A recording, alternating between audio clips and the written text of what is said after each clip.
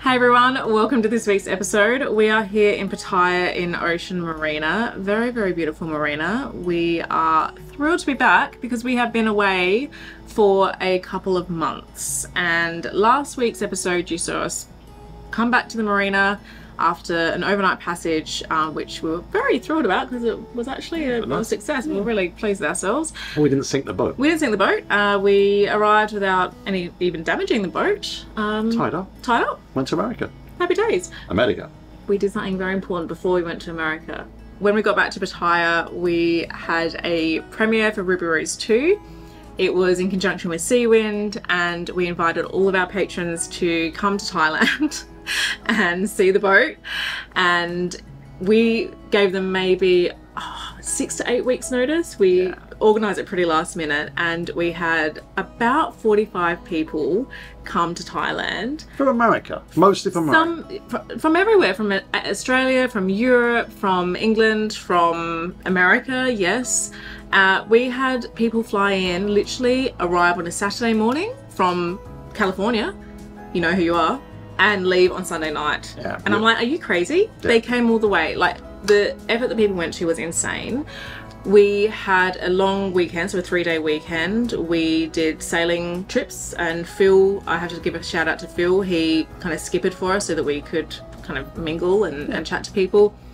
Thank you, Phil. We couldn't have done it without you. We had people like John Hearn from Doyle come along, Mike from Seawind. John and Mike both did seminars for everyone, and Bernie as well, sorry, from Band G. No, not Master Vault. He does everything. Okay. He does all those things. So there were seminars put on for the attendees, and they could attend them or not. And I think from what I understand, they were very valuable. We had evening drinks, we had evening dinners. Yeah. It was amazing. It was so much fun. Everyone who came, I have to say, like, thank you so much. You guys were absolute legends. We had the best time.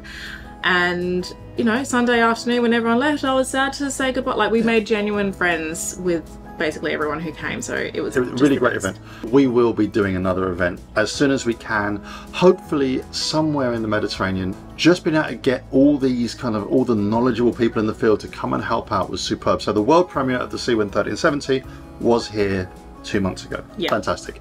Anyway, then we went to America. And then we went to America, and we went to the Artlist boat show. You guys have seen all the reviews that we filmed, and if you like those reviews, then let us know and we'll carry on filming reviews at boat shows in the future. Yep.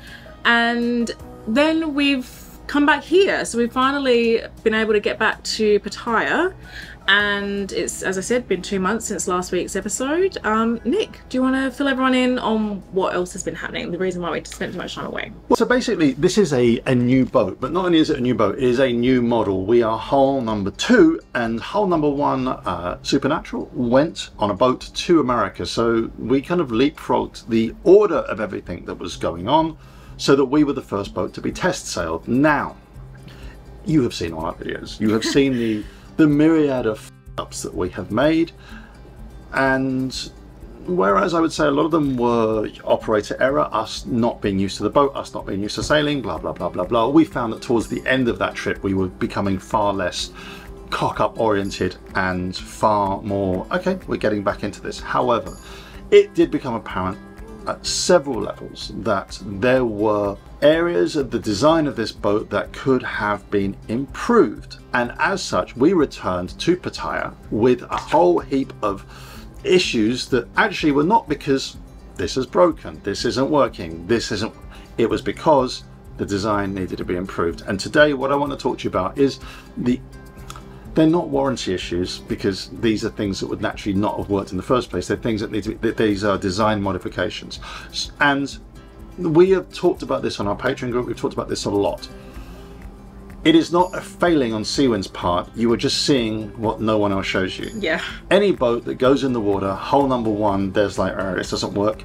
And I have been on a certain French catamaran manufacturer's website years ago, and actually in those cases it falls to the owners' forums to say, this doesn't work, how do we fix this? And it falls to the owners. I'm going to give Seawind props here, because all the feedback we have given them, they've said, okay, we're going to change that. And they have, actually it's 2 things, a lot of the feedback that we have given them, but also they just come across this themselves and thought, Yeah. this isn't going to work. So in the whole design thing, this is still work in progress. Just to fill you in, they put hole number 1 in the water. They sailed it to Nechang, where I was sick. See the video below. At that point, Richard Ward, the CEO's on board, and he's like, this doesn't work, that doesn't work, that doesn't work. I too was like, yeah, that doesn't work. Literally ripped out the bed, redesigned the bed in the master cabin, redesigned a hell of a lot of other stuff. Now that, and that was a test sail. Now that we've got liverboards, us living on board, we can feedback and go, that doesn't work, that doesn't work. Can you change this? And they have. I'm going to detail most of what those changes are and what those modifications are and why the modifications were made. Now I'm going to start with the big one, that is our sails. When we took delivery of our boat, there was a lot of wear on our sails. Is it chafe? Are you literally sailing too hard? Are you reefing too hard?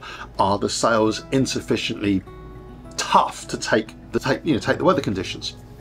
And we all scratched our heads. We had Mark on board, Mark Fullerton from Doyle, doing our handover. He couldn't work it out. We had Phil Harper, he couldn't work it out, I couldn't work it out, and eventually John Hearn came down and we took the main off the boat, we took it up to the conference room at the Ocean Marina Hotel, laid the whole sail out and just went over it. It turned out that the problem was the boom netting. There is, on our boat, there is a net that holds the boom. It's like a kind of soft Park Avenue type of boom so that we've got brackets, and essentially the boom netting was too abrasive. And the wear was occurring when the sail was down. It was laying on this netting and just chafing. And we then found, well, John Hearn found these little diamond patterns. Diamond patterns corresponded exactly to the diamond patterns on the boom netting. Mystery solved. Problem not so easy to solve, because the sail had to be sent back to China, and Doyle very lovingly repaired, well, it's just changed most of it out. In the interim, Seawind, or the team here at Ocean Marina, then did a lot of work changing the netting out to make something that's just less abrasive. So that was the big thing, like, why is our mainsail damaged already? Now addressed, but obviously you can understand that to ship a sail to China, get it to a sail loft, and then to ship it back to here and have it bent back on takes a period of time. That took about 5 to 6 weeks. That was something that really did need to be addressed. Yeah, that was it. That was one of the biggest ones. Other design modifications that are still being addressed. We had some damage to the davit winch, and that was because the davit system is new. Actually, this is still work in progress. The 8mm line that holds the davit line, it's a single line davit system, is not thick enough. It needs to be a 10mm line, and as such that has chafed the line because it pulls through the jaws of the clutch. Eventually that will blunten the teeth of the clutch, and then we'll end up in a situation that needs further rectification.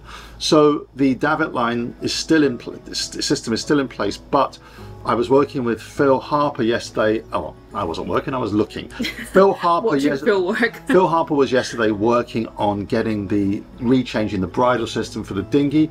That is all working super well now. So that is looking really good. That is another really big problem that actually was making our lives pretty difficult to get done. Yeah, just to kind of like get the dinghy up and down. That's all now been done.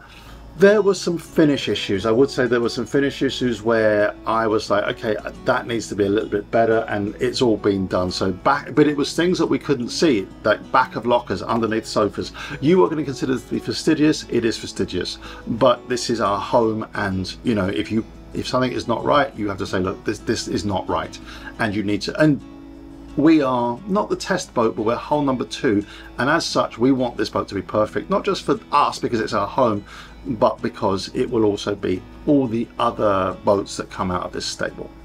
What else do we need to talk about, Terysa? Well, there's a few other bits. There were some pumps, the air conditioning pump, the water pump, far too noisy. That sound is the water pump. That sound is the water pump because we are doing some washing.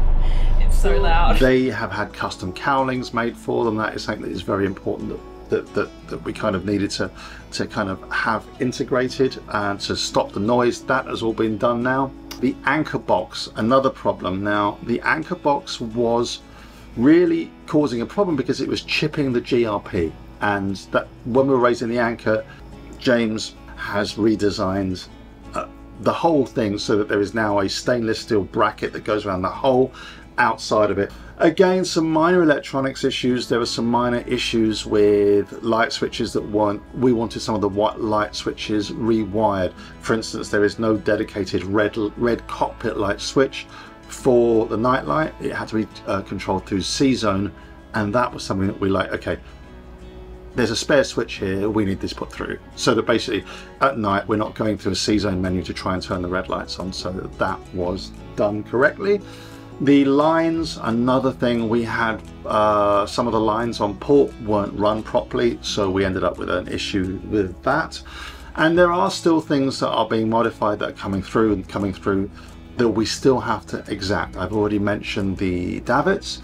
One thing that has come through is the door to the aft cabin.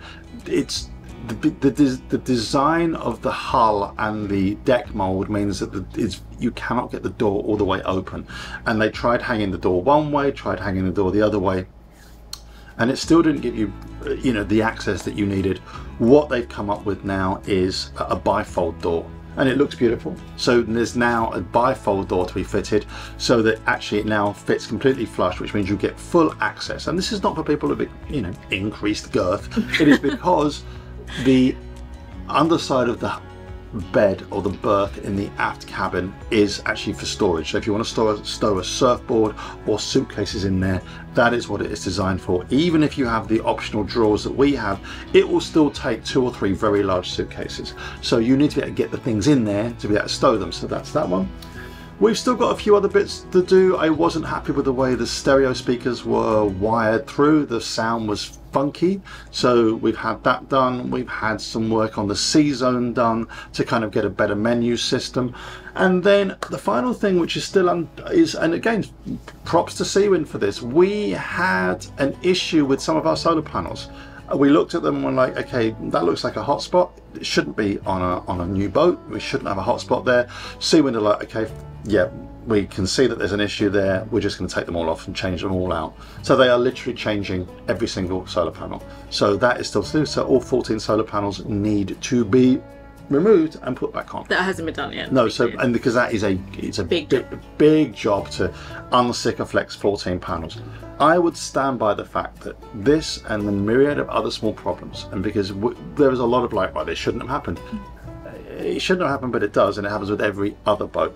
And I always used to say this in dentistry: making mistakes is normal. It's how you deal with those mistakes that actually makes you as a decent surgeon or a decent boat builder. So what I would say to you is that, we didn't have a quibble about this. We just said there's a problem here. They're like, fine, we'll fix it. We will fix it. I don't actually know what the issue was with the solar panels, but not for me to sort out. It's just being sorted out. There's another couple of other random things that you would think, oh, these are really small things. Like the gel coat being done behind the washing machine and in the port. Yeah, so they basically, I was like, I don't like the gel coat behind the washing machine, and okay, it's just exposed fiberglass, really painted. Yeah, so they literally did all that. But other small things, for instance, at the back of the transom of our boat, on the outboard side, there was a patch that didn't have non-slip on it. It just, there was none there, and it is actually the point at which you step off to take mooring lines, and it's bloody dangerous because it's a slippery surface. So it's literally, they fabricated 2 small non-slip patches that are now in place there. And these are things that, if I'd gone to manufacturer N and said, I need you to do this, they'd have just said, no, we're not doing that. This is your boat. So the fact that we have gone back and said, and it's not just us, Phil Harper, who is very, very hard working, and he really does have his eye on the ball, has turned around and said, look, that needs to be changed, that needs to be changed, that needs to be changed, and they've just done it all. The other things that are still to be done, there is some minor issues with some of the backs of the cushions. Again, these are not front-facing things, and we're just about there. And that basically means, rather than chasing the manufacturer and going, this is a problem, and they're like, don't know what you're talking about, they literally said, yeah, we know. Thanks for letting us know. We're going to fix it. So that's where we are. So and for example, like the bifold door, like it wasn't just us saying to Seawind, this is our list of issues. It was also Seawind saying, actually, as we've been building hulls 3 and beyond, we've come up with a better solution. So let's fit that. Let's retrofit that on your boat as well. So it was really bit of a two-way street there. I think it's a three-way street. I think that there's what was the third Phil Harper. Yeah, yeah. So basically, Seawind continued to. This is a continuing evolution. This boat. I think naively we thought that once we spent so long like in this boat, in the factory, building this damn thing with Seawind and looking at the build, that we thought, okay, we've got this done. It's done. No more modifications. Wrong. Once we got the boat and once we actually started sailing it, we realised, okay, this is still going to be an evolution. We still do this. So we're sailing it and seeing what needs to be done. Phil Harper is delivering and commissioning these things. He is doing what needs to be done, and Seawind are still not sitting on their hands and going, actually, well, yeah, this is still work to be done. So there will be smaller evolutions of this boat, but it's not going to be like, I don't think it'll be a huge number of changes as new equipment comes out. People are specifying these boats with lots and lots of different things, but I think we're just about there, love. I think we are. I think that, I mean, fingers crossed. Yeah, yes, obviously, yeah. But there's not a lot else I want to have. I don't think needs to be done on this boat. I really don't. I think we're just about there. Yeah. So I think that there's, you know, some other things that Seawind are considering, like all induction. I think they think about adding more batteries. I think there's new things coming out. Evolution of the electronics on the market, and this will go into further iterations of the boat. There's also discussions about other cosmetic aspects of the boat, but not for us. So we now, I think, are about, what would you say, 90% of the way there? For sure, I should hope so. Yeah, so more than that. And you know, it has been a baptism of fire. It was bloody stressful. You know, apologies to Nikki and Jason for having a whole myriad of problems going on there, but we're almost there, and as such, we are now setting off tomorrow morning to head down to Koh Chang, down by the Cambodian border. We are really going to go and explore that area.